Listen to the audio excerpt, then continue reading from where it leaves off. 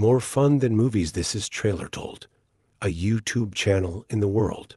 Thank you for clicking. Check out the playlist for a different video. Subscriptions are a big boost. My name is Laura Tanner. I'm writing an article about the people here and about the comet. The meteor? Like that's our biggest problem? Anyway, welcome to Laburnum Creek. Oh, you write? That's awesome. I'm an artist too.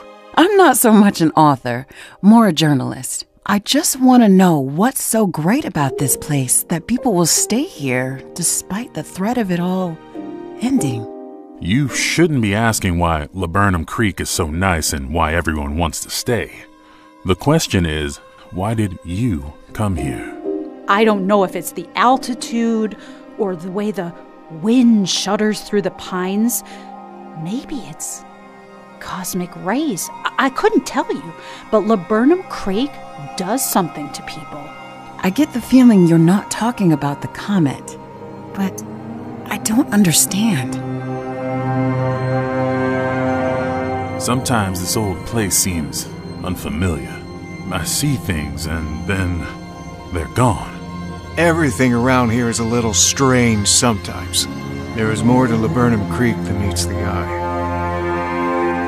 Visitors to the resort often take a day or two to get in tune with the vibrations. You can feel them? I know I'm not the only one, but no one talks about it. Feels like this place is pulling me apart.